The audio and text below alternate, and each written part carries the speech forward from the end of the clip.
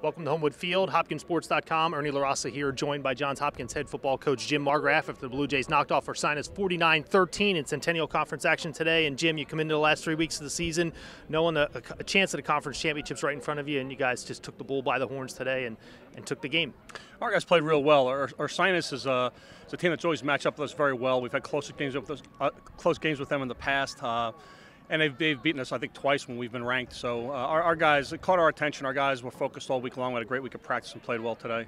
You got out to the 14-0 lead, and then they had probably their most sustained drive of the game, and they sliced it to 14-6, and you think, okay, they're hopping back in it. Little history there, like you said, but we march right back down, and before you know it, we're able to extend that lead. What's the mindset of the kids when they hop back in it there? I think our guys play actually better when their backs are against the wall a little bit, or just a little bit of pressure. So I was really happy to see them respond that way.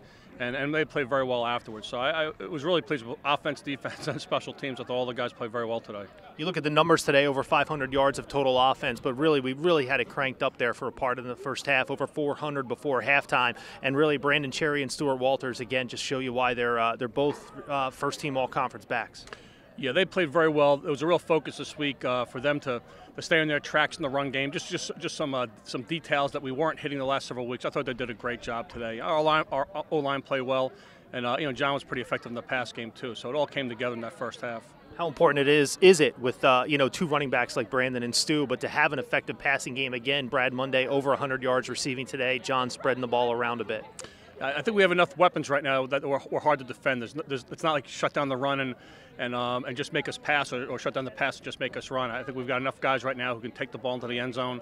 And again, we've been playing well to this point. There's still a lot of things we need to work on the next couple of weeks.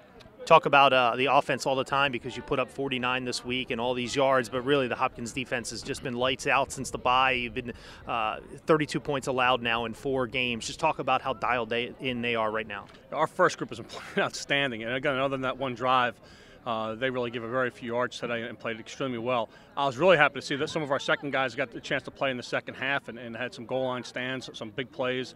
So it was a great day for our defense, top through bottom. Every guy played, and every guy played well.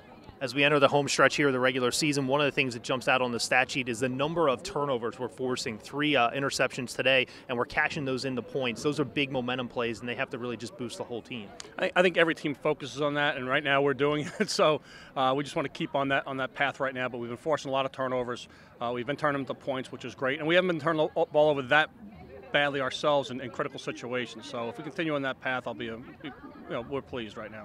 Okay, again, Johns Hopkins knocks off Ursinus 49-13 here at Homewood Field. Blue Jays back in action next week right here at Homewood again. Senior day, F&M comes to town. Hopkins with a 1-game lead in the Centennial Conference standings. 1 more win for the Blue Jays next week, and they clinch the Centennial Conference automatic bid to the upcoming NCAA playoffs. Stay tuned to hopkinsports.com for everything Blue Jay football.